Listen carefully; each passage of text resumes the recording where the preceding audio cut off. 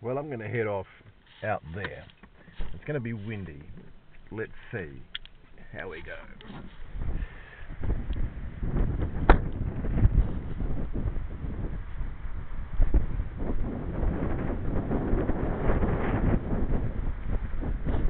Now, from my first try of these earlier, it's pretty obvious that the audio isn't as good as on the first edition of these, which is kind of ironic. So there's always something which needs to be improved.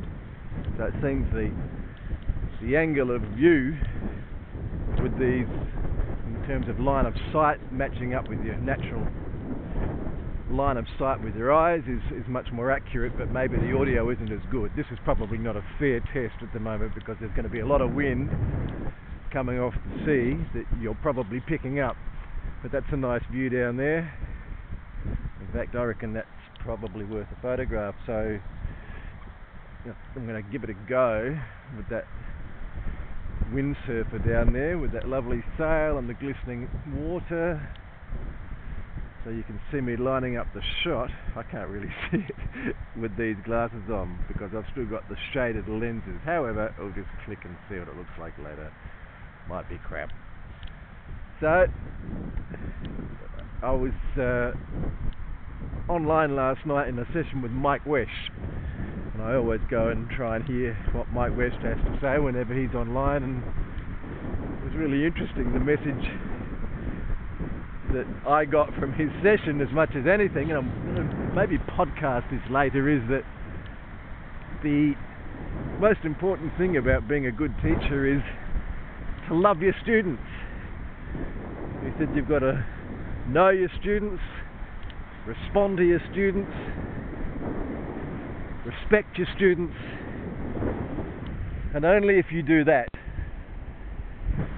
are you going to get a good performance, if you like, back again from your students. So, dear Mike telling us that in the vet sector, the heavily regulated vet sector, we need to love our students. We need to take time to kind of show social and emotional concern for these students and not just be teaching them competencies.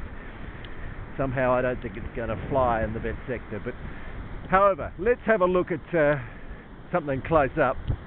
I'm going to go over here to these sand dunes and not be at all conscious of where I'm looking. I'm just going to look naturally. You're not allowed to do this actually, but I'm going to bend down here and pick up this one here. I'm going to just dig down and see how far these roots go. They're quite amazing, these little guys. And you can see the roots there, buried deep down in the sand, some several inches down, and this thing is still well rooted. I'm not going to pull it out, just kind of curiosity to demonstrate how well the glasses are going. And there seems to be just there's two big roots down there and two little ones on the side, keeping this thing well anchored in the sand no matter how windy it is. So I might turn these glasses off here, just one last glance towards the windsurfer and see what that looks like on playback later.